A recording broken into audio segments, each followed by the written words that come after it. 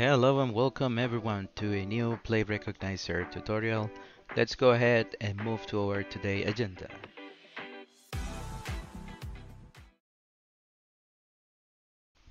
Today we will cover Docker installation process in Windows and the step-by-step and the WSL2 installation for Windows. Okay, so let's open our Play Recognizer tutorial for the Docker installation. As you can see, the requirements: Windows 10, 64 bits Pro, Windows virtualization enabled in BIOS, 4 gigs of RAM, internet connection. So just click install Docker. Here we're going to click on Docker Desktop for Windows. We will see on our download screen on the right side that it will start the download. After download, just make sure to run it. Okay, so let's run our file. Click yes there, just to make sure that it will start. We're gonna get a security questions for WSL2 instead on Hyper-V.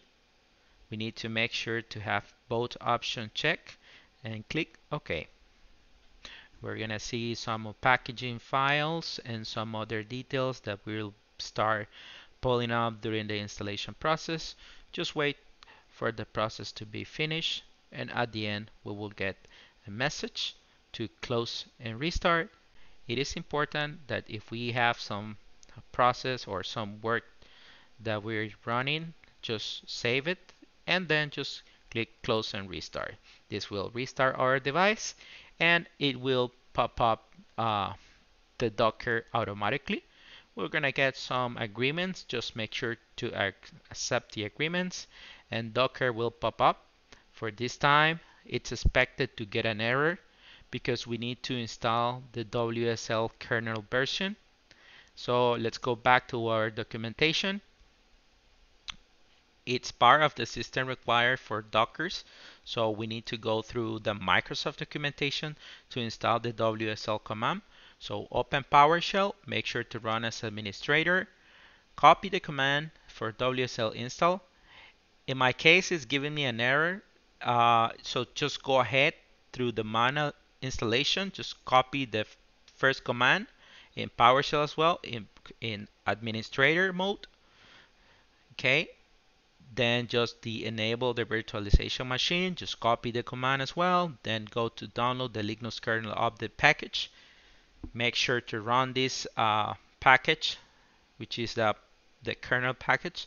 Just click next, accept the terms, just finish then, and then move to the other part. I would like to complete the steps, the 5 and 6, so just copy the commands just to make sure that we follow the documentation.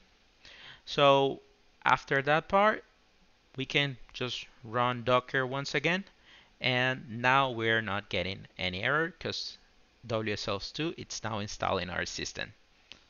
So let's just wait. It can take a couple of minutes and then you will see that it's up and running. Images, volumes, and so on. If you're at this point, it's because you were able to complete the process. Thank you for watching till the end. See you in another Play Recognizer tutorial.